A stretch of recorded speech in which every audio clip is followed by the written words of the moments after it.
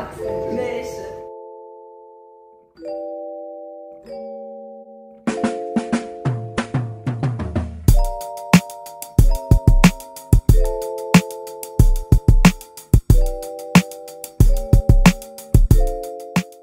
Dante's Boxing Nation, what's going on, guys? So recently, Jermall Charlo, he just said that Canelo Alvarez is pound for pound the best fighter in the world. And the first thing I want to say is, in response to that, I agree with him. He is definitely pound for pound the best fighter in the world against European Caucasian fighters. I mean, I give it to him, man. Canelo Alvarez is the European assassin. There's no doubt about it. Now, before I really unpack everything that Jermall Charlo said, or the one thing that he said about Canelo Alvarez, I want to stick with this for a second. Just imagine if you had some track star, right? He went to the Olympics, right? And just imagine if he had the type of power to where once he got on that track and he seen who he had to race against, he starts saying, oh, no, hell no. That Jamaican right there, I don't want to race him. Y'all take him out right now. I want those 2 black guys from America removed, and I want that 1 black guy from Canada removed. Now I'm ready to race, y'all. So once this man gets everything that he wants, and everyone he wants is removed, they start the race, and this man, he smokes everybody. I mean, he got everybody eating his dust. He wins the race easy.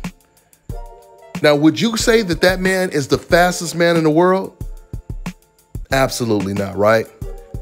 This is exactly what Canelo Alvarez is doing. He's choosing who he wants to race against, but he's purposely removing the fastest guys on the track. Oh, sure, he keeps the guy from Germany. Oh, sure, he keeps the guy from Poland. He's got no problem racing a guy from Bulgaria. You know why? Because these slower guys makes Canelo Alvarez look like he's the fastest man in the world. I mean, I want to make this very clear. The last time we had an undisputed fighter that was considered pound for pound the best fighter in the world, it was Floyd Mayweather. And then it was Andre Ward. But by the time Andre Ward became pound for pound, there was so much resentment because the racist fans, they had to endure Floyd Mayweather dominating the sport for so long. They wanted that to all change. So then when Andre Ward became pound for pound the best fighter in the world, even though the majority of people agreed that he was, but that's when you started to see a shift. This is when old media started desperately looking for someone who had the complexion for the protection to be considered number 1. And this is when they started to disrespect Andre Ward by saying that this new fighter that nobody had really heard of by the name of Chocolatito Gonzalez, he was actually pound for pound. This is the agenda that they started to push, old media. Now, we're going to talk a little bit more about Chocolatito Gonzalez, but let's go back to when Floyd Mayweather was pound for pound. This is the point that I want to make. Look, if it makes any of you guys feel better to say that Canelo Alvarez is pound for pound the best fighter in the world, you can knock yourself out and say it. But I'm telling you right now, even if you did say that he's pound for pound the best fighter in the world, you would have to admit Canelo Alvarez is the only fighter that has ever been called pound for pound the best fighter in the world that is openly telling you he doesn't want to fight Mexicans. He's openly not fighting undefeated black champions or mandatories, and he specializes in fighting Caucasian European fighters. In the last interview that Canelo did with Brian Custer, Brian was asking questions that old media usually never ask. They never really mention Demetrius Andrade or Charlo's name. Even DAZN, who actually works with Demetrius Andrade, Chris Mannix, he never, whenever he interviews Canelo Alvarez, he will ask Canelo Alvarez about all of the European Caucasian fighters. Like, what about you fighting Golovkin again? What do you think about Golovkin? What do you think about Billy Joe Saunders? I remember one time Chris Mannix, he was interviewing Gennady Golovkin after a fight. And Demetrius Andrade, he tried to jump into the ring, which is really traditional. It's pretty normal in the sport of boxing to promote a big fight. Just like Shane Mosley jumped into the ring to challenge Floyd Mayweather. Just like when Tyson Fury jumped into the ring after a Deontay Wilder fight and they went face to face. Or even when Anthony Joshua was at his weigh-in to fight Povetkin and Big Baby Miller showed up and they had a face-to-face to promote their next fight. Well, Andre tried to do this on the actual network that he fights for and they blocked him. And once again, I gotta say it again, Chris Mannix was looking at all of this unfold and never did he even mention Andre's name as a possible opponent for Gennady Golovkin. Sure, he mentioned Canelo's name, but he made sure he didn't say Charlo or Andre's name. And this is the same thing that Chris Mannix does with Canelo Alvarez. He makes sure not to mention Charlo or Andre, but if Andre is fighting, then he'll say, I think you against Charlo would be a great fight. Matter of fact, he just said after Andre's last fight, he said, I think that's like one of the biggest fights of the year. So you think that this is one of the biggest fights of the year, but you don't think it's one of the biggest fights of the year if Andre is fighting Golovkin or he's fighting against Canelo Alvarez. Considering the fact that Andre and Charlo have been calling out Golovkin for 6 years, that's how long that fight has been marinating. Oh, but you don't think that that's a big fight, right? We know what time it is, man. I keep telling you guys, this is the Mayweather effect. They do not want to see another Mayweather on the top of the sport. And when I say another Mayweather, all that means is someone who shares his skin complexion. They want to see a Mayweather with the complexion for the protection. So when they see Demetrius Andre, when they see Charlo, they're like, we ain't about to have this happen again. Not on my watch. I'm not even going to mention your name. It's like old media, they pretty much said, look, man, as long as you avoid these dangerous black fighters, we can call you the best fighter in the world. And this is exactly what they're doing with Canelo Alvarez right now. Old media and the Canelo Alvarez fans, they would rather Canelo fight Avni Yildirim than fight Jermall Charlo. They would rather Canelo fight Rocky Fielding than fight Demetrius Andre. So they can keep telling themselves that Canelo Alvarez is the fastest man in the world. Now let's go ahead and talk about Jermell Charlo. Now guys, just in case you haven't been paying attention to what really goes on in the sport of boxing, did you guys know that coincidentally, whenever a black fighter starts to call out a popular non-black fighter, that's when he starts receiving all type of hate. That's when all of a sudden he becomes a bum.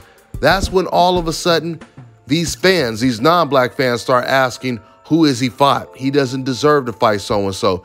You know, it's really sad when if you were to hear two people talking about boxing and you didn't know who they were talking about, and you just heard one person say, who is that guy fought? You already know he's going to be talking about a black fighter, right? So these fans don't have a problem with them until they start calling out fighters that these fans actually like. Why? Because obviously they feel that that black fighter is a threat to one of their favorite fighters. This is exactly what happened when Jermell and Jermall started to call out Canelo Alvarez and Demetrius Andre. You know, a lot of people don't realize this, but even with Jermell saying that Canelo is pound for pound the best now, Jermall Charlo was aggressively calling out Canelo Alvarez at 154 along with his brother. And like I said, these Canelo Alvarez fans, they despise Jermell and Jermall when they wanted to fight Canelo Alvarez. But the funny thing is, by way of contrast, when David Benavidez started to aggressively respond to Jermall Charlo, and he said he really wanted to fight, black fans were celebrating that David Benavidez was willing to fight Jermall Charlo. In fact, black fans in my comment section, they were filling it up saying, man, I'm now a big David Benavidez fan because he's got heart. He's willing to fight Jermall Charlo. He's calling out Jermall Charlo. He's calling his bluff. These were the type of comments that we seen. I didn't see one single black fan saying, oh man, David Benavidez is a bum. Who has he fought? He doesn't deserve to fight Jermall Charlo, etc., etc. Didn't see one comment like that. And that right there is what you call a boxing fan. Those people that start hating on Charlo for doing what he's supposed to do, hating on Andrade for doing what he's supposed to do, which is go after the best fighters, those are what you call race fans that don't even have enough confidence in their own favorite fighter to beat the guy that's calling their favorite fighter out. You see, when it comes to Jermell and a lot of these black fighters, the truth is they don't pay attention or understand racial double standards that exist in the sport of boxing. A lot of them think, oh man, all I have to do is win impressively, get some knockouts, and everybody is going to love me. This is exactly what Keith Thurman used to think. I remember Keith, he used to diss Floyd Mayweather all the time, and you could tell he thought dissing Floyd Mayweather was going to get him a whole lot of points from the fans. He used to always say stuff like, yeah, man, I get knockouts. See, I'm not boring like Floyd Mayweather, etc., etc. Man, he thought that people was eating that up, and all of a sudden he was going to be the fans' favorite. And I remember this like it was yesterday because I was there covering the fight. Keith Thurman was at the weigh-in to fight against Robert the Ghost Guerrero out in Las Vegas. And man, I remember when Keith Thurman, he stood on the scale, it was like a crowd, you know, majority Mexican, and they just rained boos on him. And I will never forget the look of shock in Keith Thurman's face.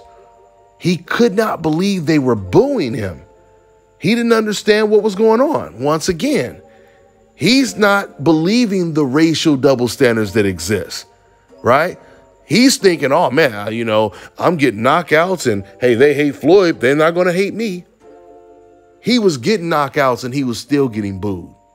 I don't know if he thought the light skin, the iced tea skin complexion was going to save him or whatever, but he found out that when it came to him fighting against a Mexican fighter, he was just as black as the darkest black man. That's how they seen him. And it's funny I mentioned Floyd Mayweather because Keith Thurman, he thought he was going to get some points from these non-black fans by hating and dissing Floyd Mayweather. And Jermall Charlo recently, he thinks the same thing, which don't get me wrong. You will get some kind of points for dissing Floyd Mayweather. But there is a distinction from liking something that someone said and liking the actual person. When you as a fan genuinely like the person, you probably don't care what he says. If it's good or bad, you're still going to like him. You don't care what he does because that's what fans do with Canelo. Canelo can say whatever he wants. They don't care. They're going to defend it. That's when you like someone. But once again, going back to Keith Thurman, when he starts dissing Floyd Mayweather, that's when these same fans only like what the person said. And see, Jermell, he understands this. He's thinking once again the way Keith Thurman was thinking before. Jermell, he found out a couple weeks back. You remember when Jermall Charlo, when he got mad at his brother and it got personal and he started saying stuff like Jermall is ducking Canelo Alvarez. He's seen the way the Canelo Alvarez fans reacted. They love that. So Jermall Charlo, he started thinking a lot of these racist fans, oh wow, they really starting to like me because I said something about my brother that they really wanted to hear. So once he got a taste of that, then later on, you know, because the whole thing is with him obviously being Jermall's twin brother, they were completely trashing Jermall because once again, Jermall, he's the one that wants to fight Canelo Alvarez. So they were completely trashing him. So when he wasn't live on Instagram, sometimes Jermell will go live.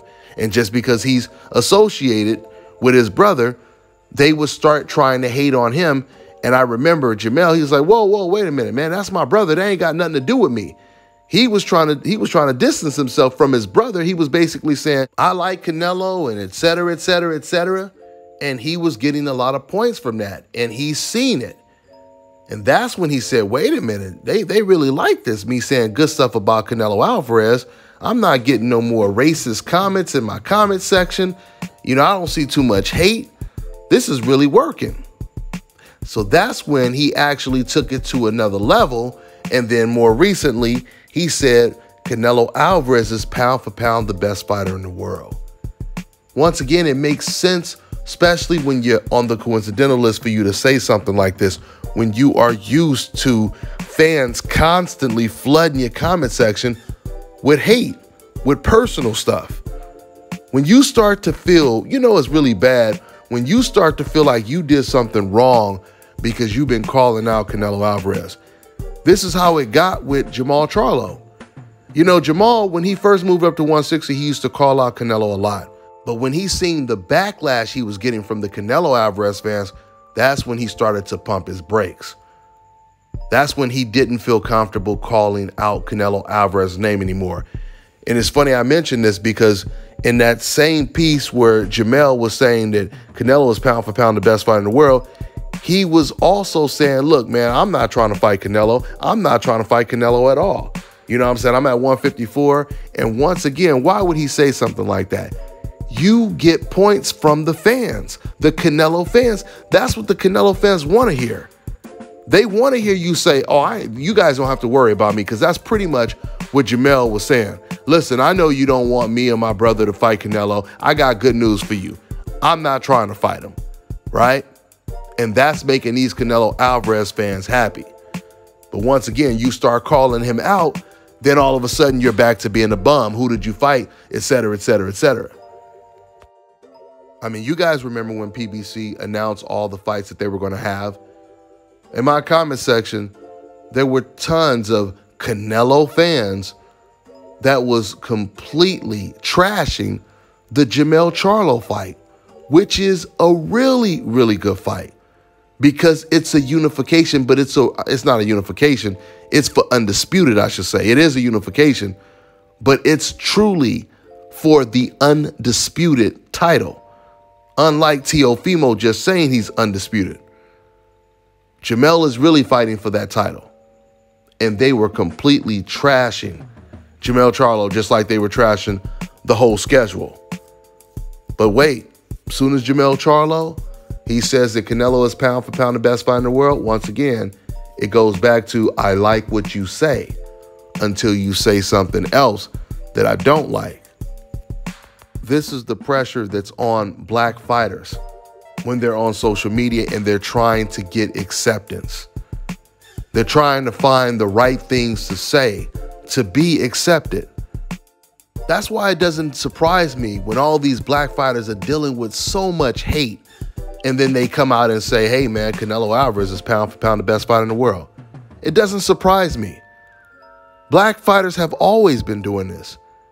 Once again, when Andre Ward was clearly pound for pound the best fighter in the world, all of a sudden, old media said, move over, Andre Ward. Now Chocolatito Gonzalez is #1, the best fighter in the world. And guess what? You had fighters like Floyd Mayweather. He was saying that Roman Gonzalez was the best fighter in the world. Roy Jones, me and Roy, we had a debate about this. He was saying that Chocolatito Gonzalez is pound for pound the best fighter in the world. Why? Because everywhere you turn, old media was saying this. Old media could have said anybody was pound for pound the best fighter in the world. And you would have had a lot of people just saying it because that's the popular choice. So this is why Jermell and other black people will say Canelo Alvarez is the best fighter in the world. Don't get me wrong, I'm not trying to say there's no black person that doesn't believe it. But for sure, this is the reason why Jermell is saying it, just going off of his pattern. But once again, for me, it doesn't matter who says it because the facts are irrefutable. Once again, if you want to say he's pound for pound the best fighter in the world, you would have to admit Canelo is the first to become a star and be considered pound for pound by anyone by basically losing the most important fight of his career, which was against Floyd Mayweather. He would be the first pound for pound champion to only fight white, Caucasian, European fighters. And keep in mind, when I say he's not fighting against undefeated black fighters. I always say undefeated black champions or mandatories, and you always got someone saying, hey man, well, he fought James Kirkland, he fought Danny Jacobs. But we're obviously talking about black fighters that haven't already been knocked out, still are undefeated, have been calling Canelo out for years and years. Fighters that were his mandatory, other champions in his division. I told you guys Demetrius Andrade and Charlo have been chasing Canelo Alvarez since they were all at 154. But did you guys know that Canelo was actually Demetrius Andrade's mandatory? And Canelo pulled the same move that Ryan Garcia and Jaime Munguia did? Ryan was Devin Haney's mandatory. He basically vacated his spot to fight Javier Fortuna in a title eliminator fight, which he obviously pulled out of that fight. Jaime Munguia, he's the mandatory for Andrade and Charlo's belt. And he decided to go after either Golovkin or Majestoleski, who he's fighting next. This is what Canelo Alvarez did at 154, guys. He was Andrade's mandatory. And Andrade was calling Canelo Alvarez a bitch. And once again, the champion was calling out the challenger. And the challenger didn't want the fight. But then as soon as Andrade got stripped of his title, then Canelo, he hurried up and he fought Liam Smith for Andrade's belt, basically. And this is the guy that you want to call pound for pound? It's not adding up. It's not making sense. Canelo Alvarez doesn't have one single signature win on his career where he won with no controversy. His biggest fights all ended up either in controversy or it ended up in a loss. He lost to Floyd Mayweather. Most people think he lost to Lara. The Austin Trout fight, a lot of people thought that fight could have gone either way. And both of the Golovkin fights ended in controversy. Some people say Golovkin won them both. Some people say he won the last one. Some people say he won the first one. But the bottom line is Canelo has not one single signature win over an A-level opponent. So I got a lot more to say on this topic, but I'm getting a little tired. It's real late out here. So I'm going to wrap this video up. But I will say this, though. There's no doubt about it. Canelo Alvarez, he has a lot of talent. He still has the potential to really be a pound-for-pound fighter, but he has to take the risk, and I don't know if he's willing to take those type of risks. That means getting in the ring with the best fighters in whatever division he campaigns at. For the last 2 years, Canelo Alvarez was at 160. He refused to fight the top guys at 160. Now he's at 168, which is a complete weak division, at least for now. It's a very weak division.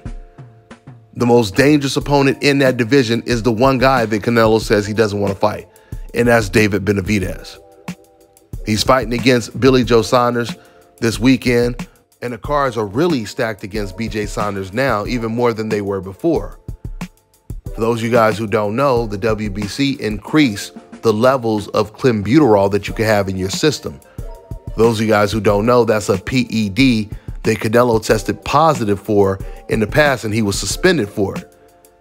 When he got suspended for it, the WBC president, he defended Canelo Alvarez, and he increased the levels of clenbuterol because of the claims of contaminated meat in Mexico. So now Canelo Alvarez, he can take clenbuterol comfortably.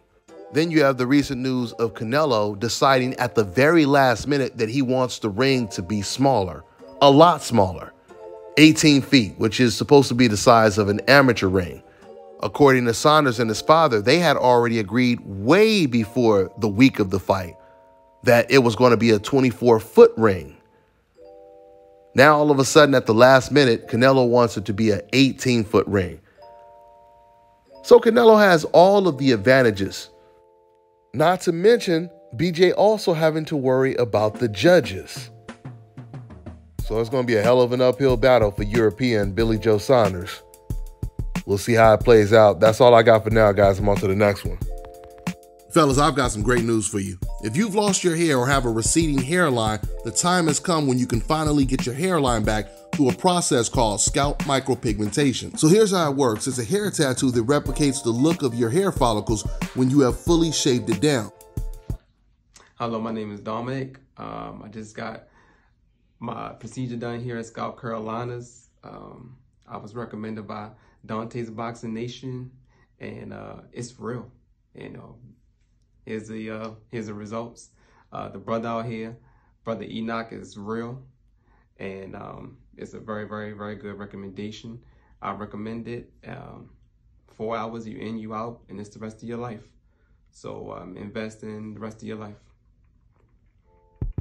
So to get this hookup, make sure you follow and contact my man Scalp Carolinas on Instagram. All right, now check this out, guys. If you're looking to repair eczema scars, burns and bruises, dark spots and blemishes, then this right here is the perfect product for you guys. It's called Elo Deki Face and Body Oil. Athletes and top-ranking boxers, they're also using it after training to reduce swelling, inflammation, and to ease the pain. So get yours today. Go to elodeki.com, like them on Facebook, and follow them on Instagram. An important message from Youth Fountain Laboratory, makers of VasoFlux and VasoFlux for Men. If you're over the age of 35 and over the years you've eaten pizza, dairy foods, deli meats, or meats with fat, you are likely to have some degree of plaque buildup in your veins and arteries. This increases your risk of suffering a stroke or heart attack exponentially, and no one wants such a catastrophic event to occur. Introducing Plaque Out. Plaque Out is made of all natural ingredients proven to help dissolve clots in the blood, remove calcium deposits and plaque from the walls of veins and arteries, improve viscosity of the blood, improve elasticity of the veins and arteries, treat varicose veins, and prevent the reoccurrence of plaque buildup. For more information, visit Youth Fountain Laboratory at youthfountainlab.com or call 1-800-853-7856. And remember, to help unclog veins and arteries, get the Plaque Out.